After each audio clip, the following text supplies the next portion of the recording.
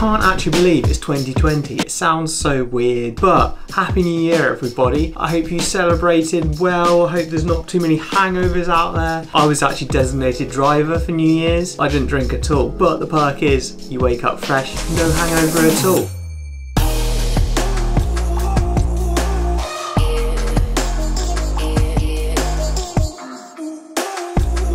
Today I'm back with another video, so let's go on a bit of a walk.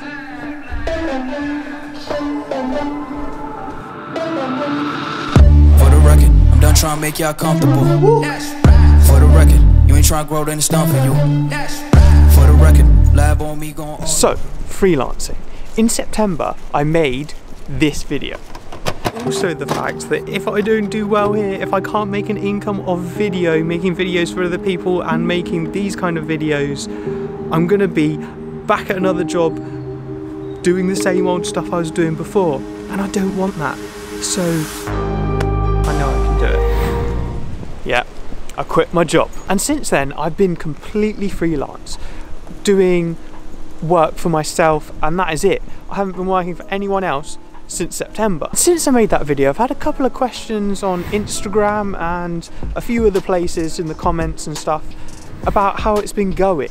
So today I'm making a video on the truth about freelancing and how it is, because I see a lot of questions about it, and before I started I had a lot of questions about it, and it can be quite hard to find out what it's actually like, because a lot of people don't actually like to admit to the truth that, oh, it's not going very well, or oh, it's not like this, it's not like that. Well, that's what I'm going to tell you today.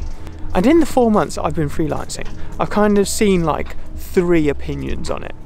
1, you can work whenever you want. 2, you can travel wherever you want. And 3, you can work less hours. And they're not really true, to be honest. Obviously in the future, that is the aim, that is the goal, to work when you want to work less hours and to travel a lot whilst you do your job, right? But for the vast majority of you just starting out, that is not going to be the reality. It is hard at the start. You have to work way more hours than you would at your standard job. I work a lot of weekends, I work in the evenings, I hopefully get up early and work. It's also been really hard for me to travel at the start of freelancing because there's so much to do. And whilst you can do work whilst you're traveling, you're never going to get as much done on a tiny laptop compared to having a proper PC with more power. You can edit faster and you can just do more work and contact more people. So that's why at the start I haven't been able to travel as much. I have to work so many more hours. Like some days I've been working till 4 AM because I've been working with American clients, because I can't be too fussy with who I work with as I'm just starting out. You have to kind of take what you're given. When you're working till 4 AM, it takes a lot of determination, and for me that's been the hardest thing. So you have to build your brand, you have to make content, you have to contact people, you have to email people, you have to make the videos, content on LinkedIn now I'm doing as well. So I'm doing so much more work. And to keep the discipline, that I keep myself accountable to that, because there's no manager, because there's no boss, there's no manager that is going to tell me, oi, why aren't you doing that? If I don't do it, no one's going to care. Except from the client, but most of the work I'm doing on a daily basis isn't client based, it's content based and strategy and planning to get those clients in.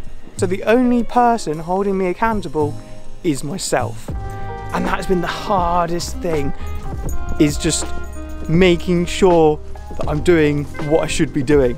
It's been so hard. And going on from that, another thing that I really struggle with is the motivation, and not actually having the motivation, because a lot of days I do have the motivation to do it and I can get it done, it's fine, but my motivation dips a lot.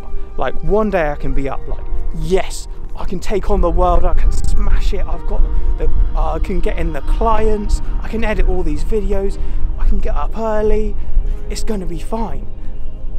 But then like the next day I'm just like, why am I doing this? I'm never gonna get any clients, I'm never gonna be able to edit videos for people. why would people want to employ me? And you feel really down on those days. And it's finding the consistency between the two, which has been really hard. And for me, what I've done on those days, you just have to think about like why you're doing it, why you quit your job before, because you weren't enjoying it. Yeah, it was easy, yeah, you got some decent money, but it wasn't enjoyable. And that's why I quit, and that's why I want to build this and go so much further. And it'll happen, it will happen.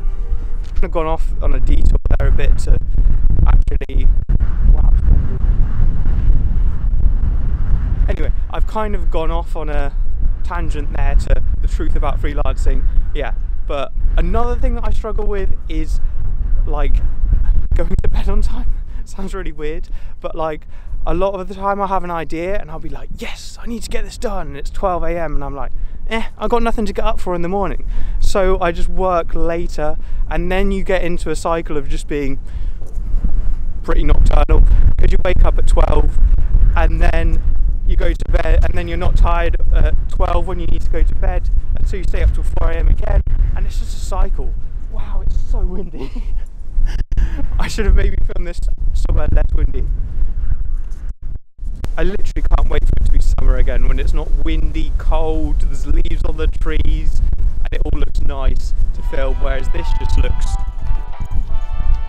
to be honest, a bit dead. That's why I bring Drummer out. He's a good filming buddy, get some clips of Drummer.